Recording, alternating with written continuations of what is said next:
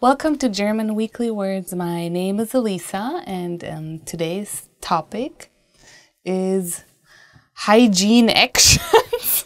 Hygiene actions. Bürsten, brush your hair. Bürsten, that's again like a tricky one, especially the RS, Bürsten. Actually, the noun Bürste means brush. The noun. Früher als Kind hat meine Mutter mir immer gesagt, ich muss mir 100-mal die Haare bürsten. Das macht schöne Haare.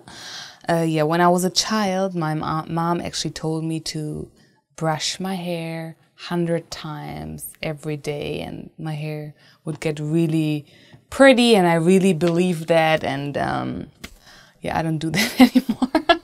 But it was like a myth, and every mom used to say that. Föhnen, blow dry, and Föhn would be the blow dryer. Ich versuche meine Haare alle 2 Tage oder 3 Tage zu föhnen, weil das ungesund ist. I try to blow dry my hair like every 2 or every other day or every 3 times a week because it's not very healthy for your hair. Kämmen, comb. Ja, ich kämme meinen Hund jeden Tag. I actually comb my dog every day. He needs that too. Rasieren, shave. Männer rasieren ihren Bart. So the men shave their beards. Waschen, to wash. Abends, bevor ich zu Bett gehe, wasche ich mein Gesicht.